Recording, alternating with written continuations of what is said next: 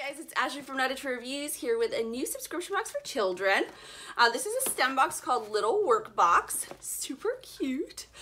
So like I said, this is a monthly STEM subscription box for kids ages 8 to 15. Every box comes with up to 4 projects to complete. If you're not familiar with STEM, it stands for Science, Technology, Engineering, and Mathematics. It's really vital in kids' development, growth, and learning. These boxes are $19.95 a month. I do have a coupon code.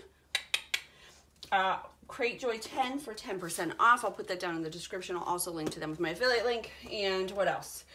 These have a $30 to $50 value. All right, this did come in an outer mailer. I noticed here it says spinning blades, so that kind of tells you what we're going to be doing in here. Some sort of robotics, I'm guessing. All right, you open it up. There's our first glimpse. It says have fun. And this is Kappa Cassiopeia, a mammoth blue supergiant 4,000 light years from Earth, whose velocity-fueled journey creates bow shocks as the star's magnetic fields, particle winds, and invisible gases collide. So there you go. Just a cool little postcard. Oh, look at that. That's nice. All right, and here are our, I'm guessing, the cards that tell us how to complete our different projects. So it looks like this one has 3. All right, first is a vacuum cleaner. So the simplest way to explain how a vacuum cleaner can suck up debris is to think of it like a straw. When you take a sip of a drink through a straw, the action of sucking creates a negative air pressure inside the straw. A negative air pressure is lower than the pressure of the surrounding atmosphere. A vacuum cleaner uses an electric motor that spins a fan and creates a region of low pressure inside its pipe. And the outside air pushes dust into and dirt into the pipe. So I want to mention how everything is clearly packaged and labeled. So you have these little envelopes to tell you this is everything you need for your vacuum cleaner project. So inside, oh, I think I'm gonna sneeze. Yikes. This tells you how you're gonna build it, all the pieces that you received, and then there are detailed instructions with photos on the back. So inside here we have, do I want to get it all out or can I just read it off to you? Let's read it off. There's a wood strip, a wood block, there's a big and a small wood block, a fan, a motor holder, a screw, a rubber band, a double-sided tape, battery holder, red wire, black and blue wire, and a filter net. I actually want to see the motor. That's exciting. I used to work with little tiny motors once upon a time, a really long time ago. All right, let's see here. Is this it? So here you go. Here's your motor.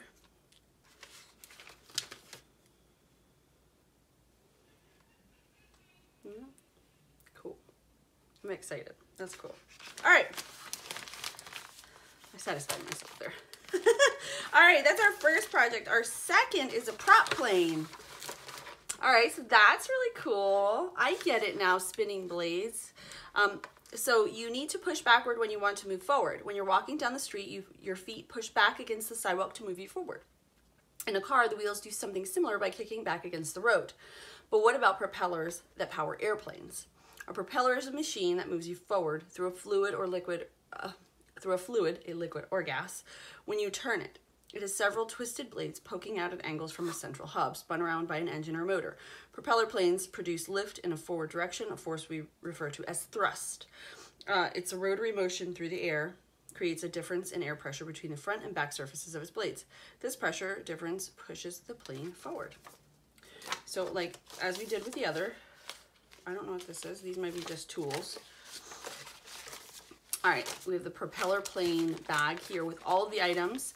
And in here we have a we have a long wood block, a long wood strip, a small wood block, a motor, a propeller, a battery holder, a wood strip, a wheel, a tire, a steel round rod, one short, one long, a wood round bar, a shaft sleeve, a double-sided tape, and a zip tie. I want to see this motor. Are they all the same motor? Looks like it's a little different from the picture here.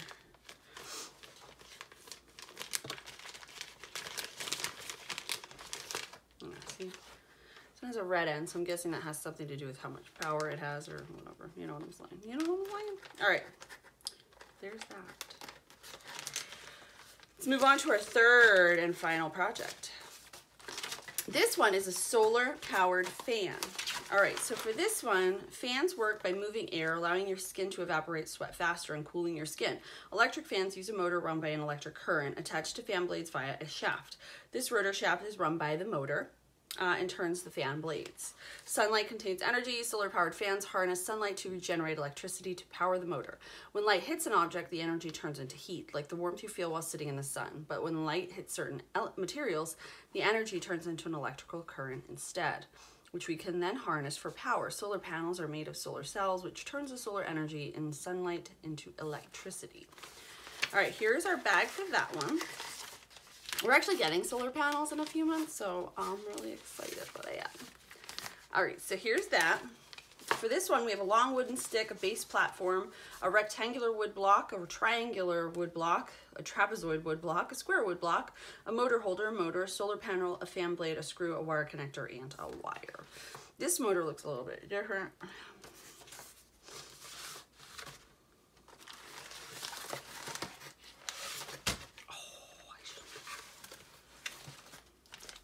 All right, this one is a bit different. Let me show you.